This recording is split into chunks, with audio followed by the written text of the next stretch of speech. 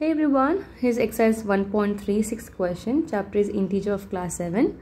The question is, a certain freezing process requires that room temperature be lowered from 40 degrees Celsius at the rate of 5 degrees Celsius every hour. What will be the room temperature 10 hours after the process begins? So they have given two things to us here. One was like the initial temperature, which was 40 degrees Celsius, and then later they have given that they keep on decreasing 5 degrees Celsius every hour till it like up to 10 hours. They have keep on decreasing 5 degree up for the 10 hours. Now we have to find out the final temperature. What was the final temperature? Initially it was 40 degree, and if you keep on decreasing 5 degree every hour, so what will be the temperature after 10 hours? That is what we have to find out.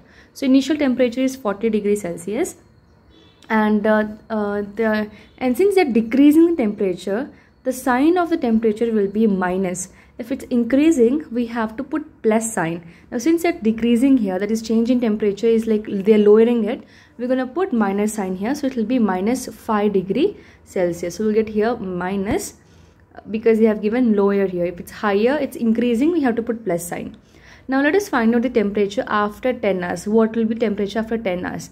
Now since they are decreasing for 10 hours, we're going to just simply multiply minus 5 and 10.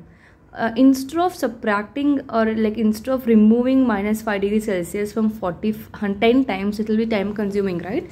So what we're going to do, we're going to just multiply 10 and minus 5, because minus 5 they are decreasing for 10 hours.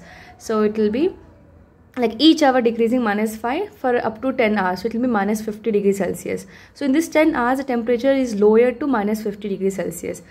Like I said before, instead of subtracting minus 5 every hour, like for the first it was minus 5, then second again minus 5, again third it was minus 5, so on up to 10 it was minus 5. So we have to remove this minus 5 degrees Celsius from 40, so it wouldn't take a lot of time. So you have to first add this minus 5 10 times and then subtract it. Instead of that, we are multiplying here. It is easy. So 10 into minus 5 is minus 50 degrees Celsius. So in this 10 hour duration, the temperature is lowered to minus 50. The total temperature which was decreased is minus 50. But we know that initial temperature it was 40. So from 40 they have lowered minus 50, like we have to remove minus 50 from there.